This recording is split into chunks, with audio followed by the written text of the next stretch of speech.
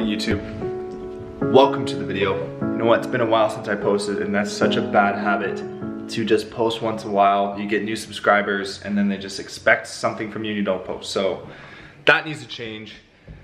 But in today's video, I'm gonna start off with a big meal. I got probably 2-3 weeks left until I really start to focus on shredding down for the summer.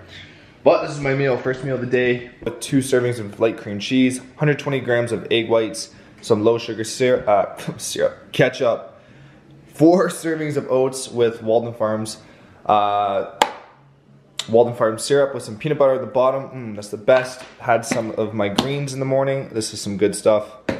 And man, it's at 867 calories. Protein's at 45, carbs at 125, fat is at 22. So I'm gonna eat this meal, head to the gym with the boys, move on to the rest of the video.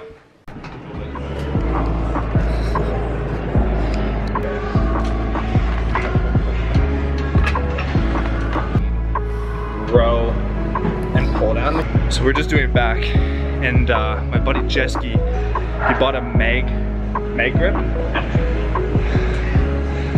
It's one of the craziest things I've ever used. I used it at Elfland during my prep, but how much was it? I don't remember.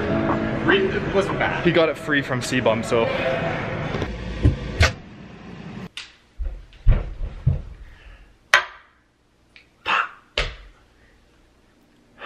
The house is smoky.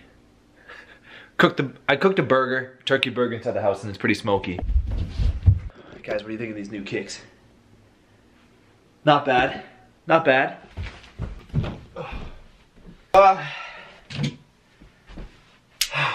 Tired, man. Constantly snowing and it's April.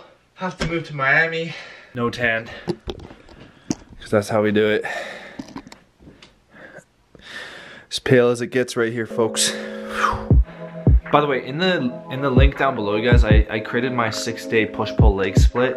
I created it on Notion. It is really awesome. If you don't know what Notion is, it's kind of like, say like Google Sheets on steroids. It's so much fun to use. It's really easy to use as well. So you can download the app on your phone, and you can download my push-pull legs split, 6-day split on your phone.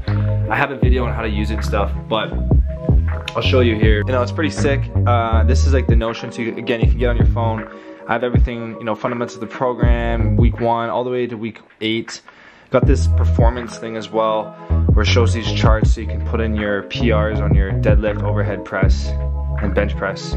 So it's really cool, it's fun to use, and you can track it, and you can also download it as a PDF if you want. So download it if you want it, give it a test. I think it's great. It's been working for me. This is a sort of a program I go on when I want to put on a lot of mass and muscle mass and strength. So I have some more details on it. It's a link in the description. You can download it. It's free. Have fun with it. All right, so I want to talk about competing, and whether or not you want to compete or not, you should think about this first before you do. Now, I don't think most people watching my channel are like all competitors and they want to compete. This is just something I wanted to share. I had a few people reach out to me on social media being like, hey man, how's your first competition? Any tips, any tips? And I think all people know, with doing something hard that is going to be physically hard and mentally hard, it's going to take a toll on all aspects of your life. Now, some people might be like, hey, I've always wanted to try it before. You know, I work out, I've always wanted to compete on stage before. Maybe not everyone, but some people might think that. That's what I thought about last year. It's like, I just wanted to do it once, right? I didn't really know what I was getting into. I just knew that it was going to take a lot of work. But essentially, the one thing that I would tell most people is you got to tell the people that you are around with, like your friends, your family, your significant other, that, hey, a lot of my time is going to be allocated in these other areas to bettering myself physically and mentally for this competition. You're constantly meal prepping, you're doing cardio, you're working out, and as the weeks go down and you get closer to your show, it just gets harder physically to work out, and also mentally, because you start craving so much food, you start wanting to just go full bulk mode, savage mode, and eat everything in front of you, but you have to stay on track.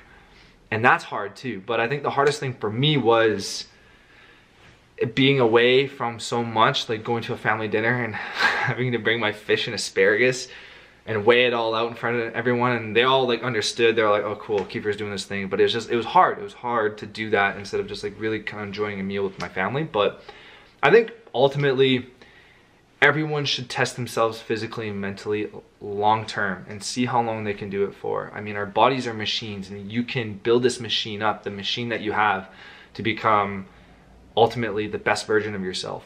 And that high that I got after the competition, I went to In-N-Out and I almost burst, but it was amazing. Like it was an amazing feeling. You know, I grew up playing sports. I don't know about you, but I grew up playing soccer a lot of the time, and I missed that competitive advantage.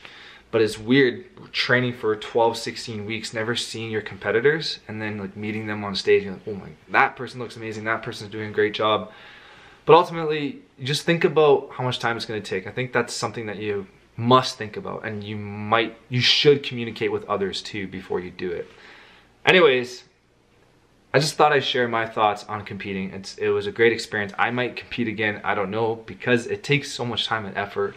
But ultimately, you know, there's no kids right now, there's not too much responsibility, so might as well go full beast mode and try my best, and maybe perhaps get my pro card.